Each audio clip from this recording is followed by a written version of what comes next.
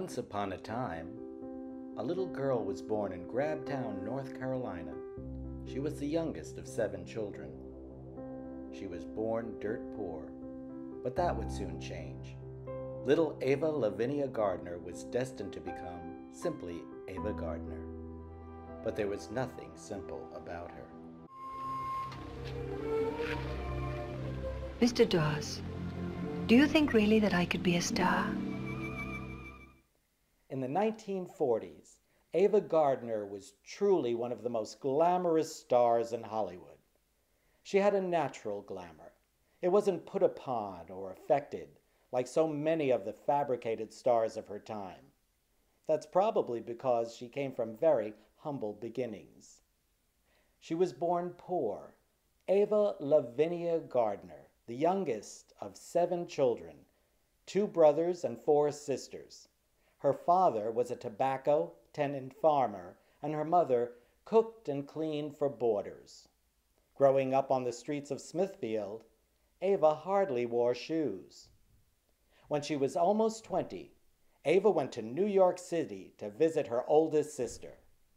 She was photographed by her sister's husband, and the photo was displayed in his photography studio window and was soon noticed by a talent scout from MGM. Somebody should put her in pictures. They did, and the rest, well, was history. Ava Gardner was loved by all her friends and relatives.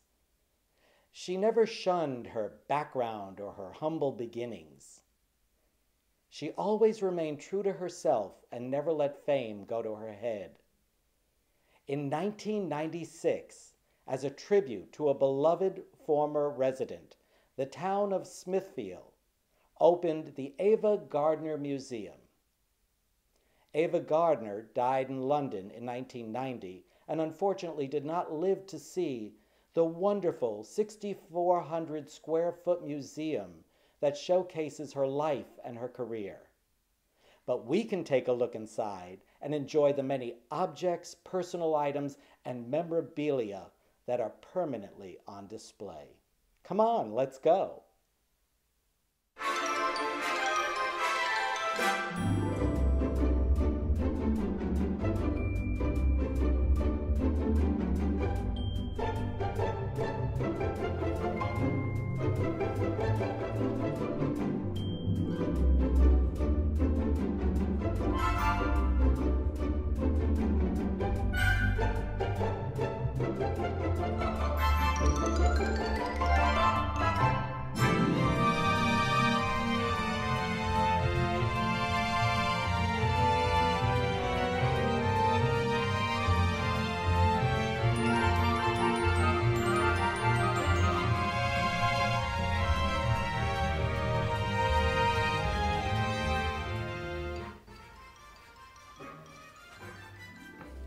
Over here is a bookcase that contains books from Ava's personal book collection in her London apartment. A lot of these books are her research books for the movies that she ended up making. Over here you have her copy of Showboat, and over here you have the original play for The Night of the Iguana, and On the Beach is over here. And down here are all of Ava's scripts, which she had bound in leather. You can see the different titles: The Barefoot Contessa, Magambo, the film that she was nominated for an Academy Award.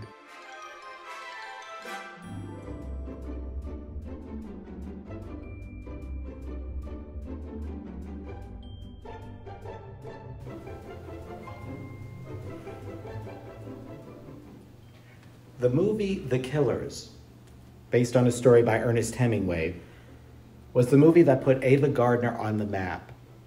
It was a wonderful film noir with her co-star Burt Lancaster. This is the movie that made Ava Gardner a star.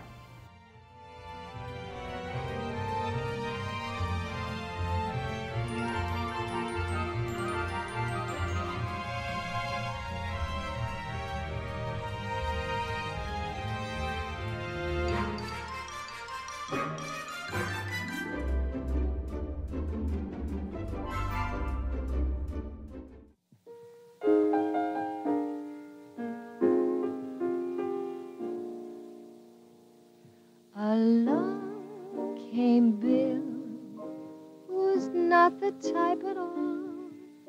You'd meet him on the street and never notice him.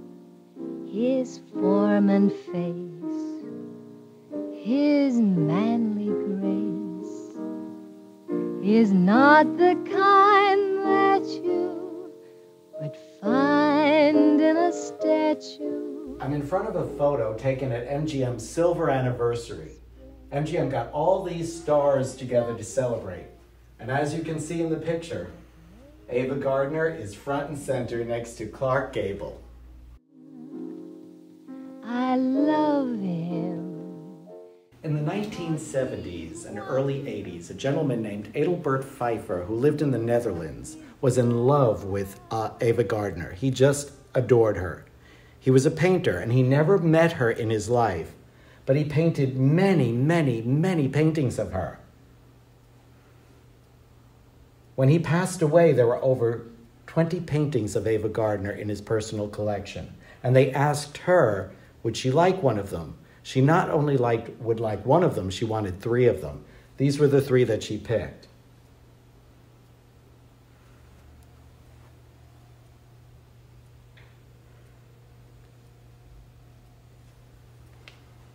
You notice the little mouse on her arm, which we zoomed in on.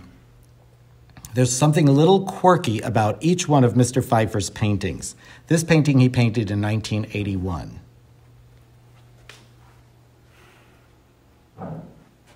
This happens to be one of my favorite ones. The quirkiness about this painting is that the table down below has no table base or legs.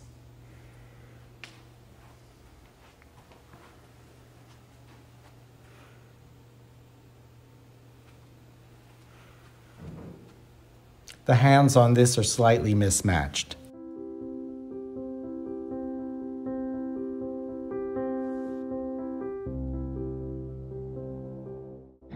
Now, when you visit the Ava Gardner Museum, just a few short traffic lights away is the Sunset Memorial Park Cemetery, where the Gardner family has their plots. This is the Gardner family burial site, where her mother and father are buried. And right here is Ava Gardner's final resting place. Born December 24th on Christmas Eve, 1922, passed away on January 25th, 1990.